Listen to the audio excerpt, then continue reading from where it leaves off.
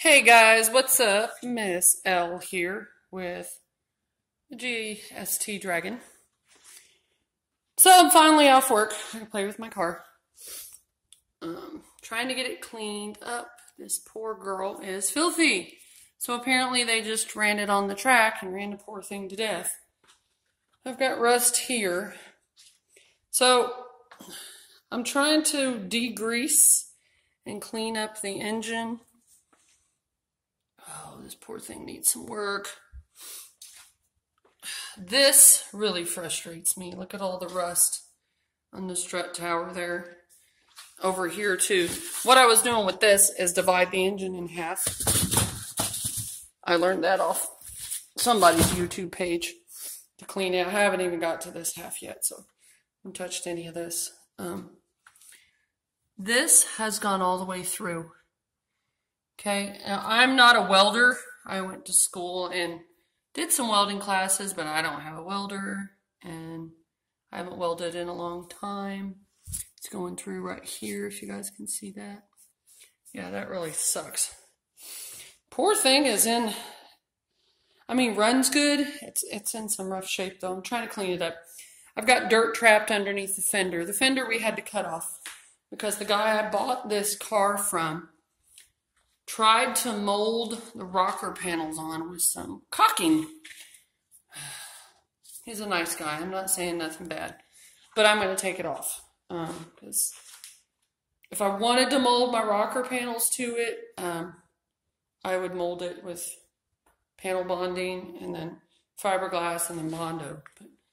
So I've got a problem with my door hinge here.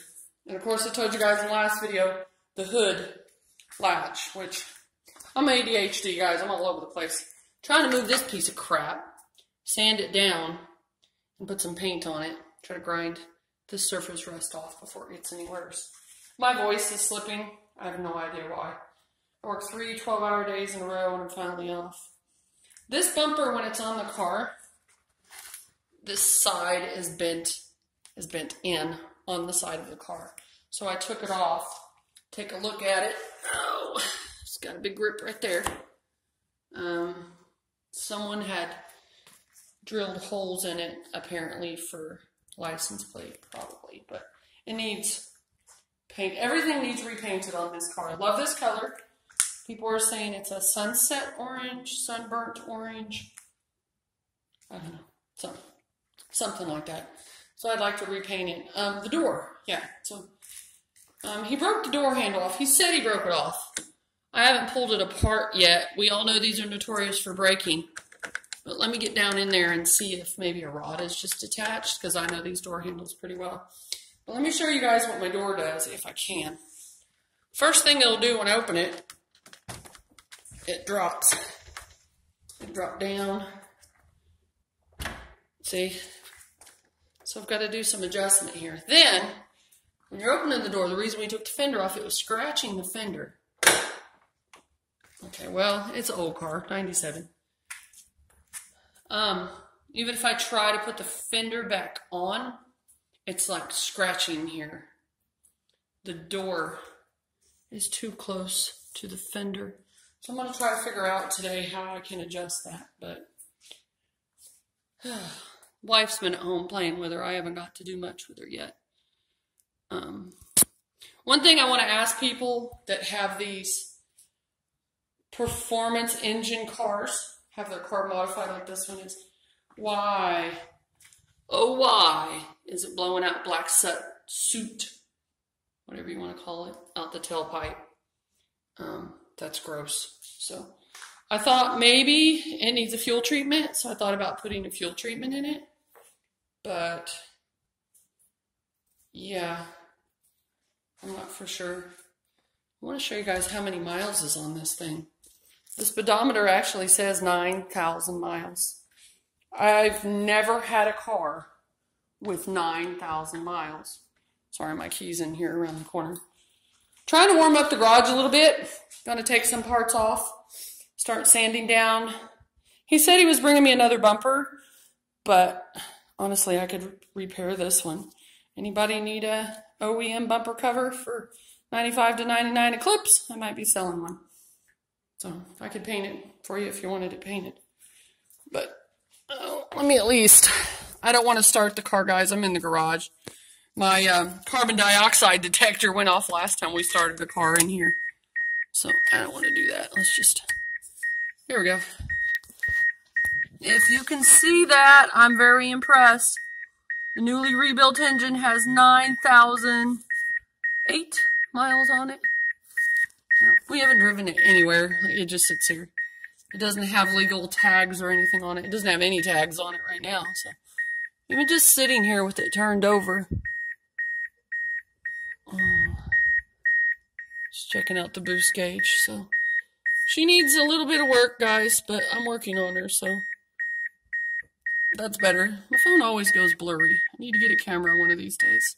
Yeah, my voice sounds funny. Go ahead and make fun of me. I've not really been sick. I've been working, though, and I'm having a cold a little bit. Do you guys hear that? I don't know what that is. I think it's the stereo, but I think I'm going to pull this stereo out and give it to my wife. I'll put a new stereo in this later. This isn't going to be driving much right now. For one thing, I need a little practice with the clutch. Make fun of me if you want, but my other car is an automatic. My last 2 Eclipses were automatics. I haven't never had a 5-speed, so it's going to take a little practice because I haven't driven one in a while. This clutch has to go all the way to the floor to engage the clutch, and that is something I'm having a hard time with because it really hurts my leg to push it all the way to the floor. But I'm going to try to learn and shift it by the RPMs. That's what somebody was saying. But it's a stage 2 clutch with a lightweight flywheel. It's got, I'm trying to remember what all this guy told me, so work with me here. The ECU has been tuned. It was sent off and tuned. It's got ARP head studs. It's bored pistons to 10, 550-pound fuel injectors. I mean, this thing has been worked on. Let me show you guys this. This is bugging me. I'm going to take this apart while I'm off this week. Why is this so loose? That bugs me too, because when I'm trying to shift it, I can't tell what gear I'm in, because his shifter is very loose. So just some little stuff like this.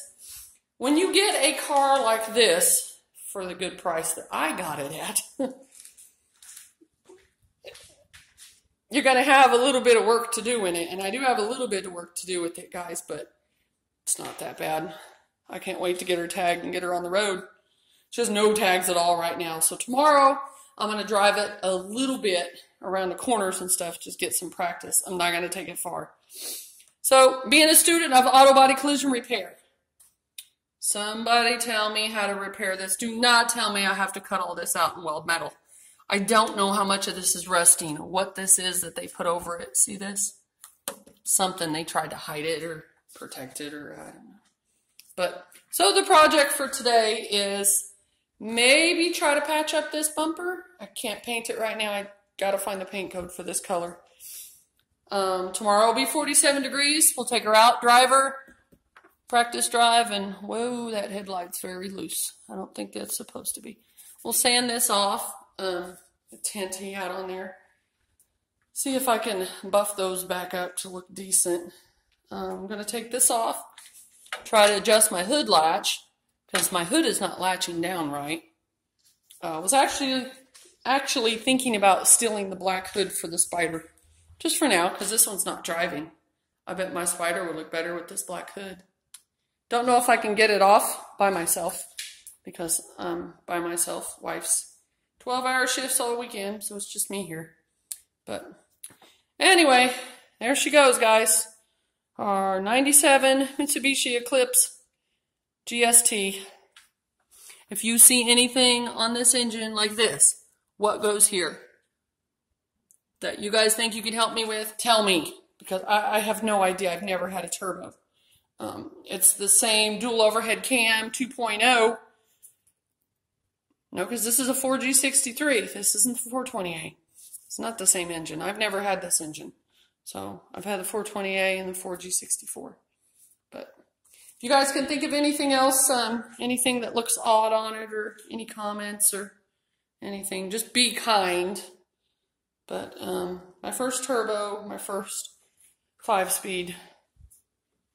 And I will keep doing videos as I get progressed on her, as I get some stuff done. Like I said, wanting to get her out of the garage. Hopefully the weather's decent tomorrow. Maybe I'll do a video so you can hear the engine. The exhaust is not as, my voice, it's ridiculous. The exhaust is not as good as the one on my Spider. Of course, my Spider exhaust is brand new. So this may need an exhaust. I want my wife to be home so we can jack this up in the air and get under it and see how it looks underneath. But that's all I've got for now, guys. I'm going to take off some parts, try to sand off some rust on that, try to fix that. May finish taking these rocker panels off. If it was warm enough, I'd try to repaint. I'm in the garage. I think I've got it 50. It might get 60 eventually. I don't have a heater in here, but when I open my door to my house, it gets a little bit warmer in here. So, okay, guys, leave comments, opinions. Help me with the strut towers and the rust that I got here. And tell me what you think. See y'all later. Bye.